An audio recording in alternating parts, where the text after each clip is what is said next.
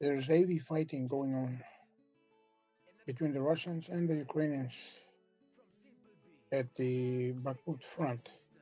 The Ukrainian army and the Russian soldiers remained locked in heavy fighting in the Bakhmut area of Donetsk Oblast region in December as the altercation on the front continued into its fifth month.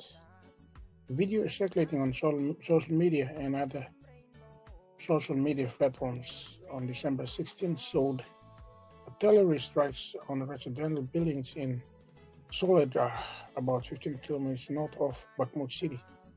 The Ukrainians have been holding back the Russians around Bakhmut for over 6 months since Moscow turned its focus to the city in August.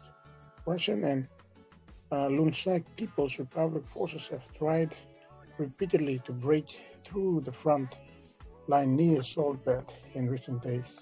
On Friday, a Russian Telegram channel posted a photo that said, showed PMC Wagner facility of paramilitary fighters after they captured Yakovlevka to the north of Soledar the previous day.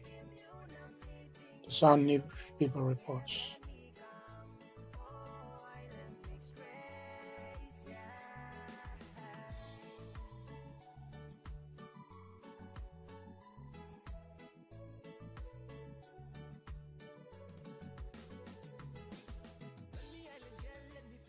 To let you know that me really love you so. God's in my heart is never full for you.